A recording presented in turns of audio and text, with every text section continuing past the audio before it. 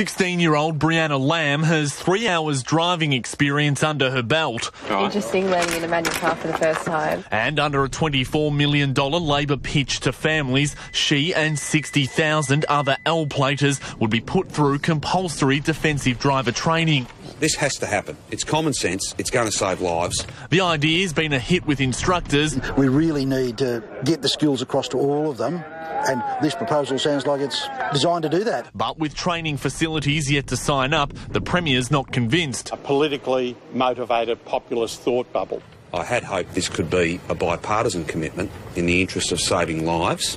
The opposition's handouts for young drivers don't stop there. For those who make it through their L plates and then their P plates without any traffic offences would be awarded a free licence under a $7 million Labor promise. Meanwhile, the Premier hit the road to sell his $3.9 billion train and tram pledge to workers at Dandenong manufacturer Bombardier. Hey, that's what they make here. They make Thomas the Tank engines. But they'd like more. The company's chief made an early pitch for the yet-to-be tendered 75 new train carriages promised by a re-elected Napthine government. But I know the team here. I know how capable we are. Bombardier has delivered 7 of the coalition's promised 40 new trains since 2010.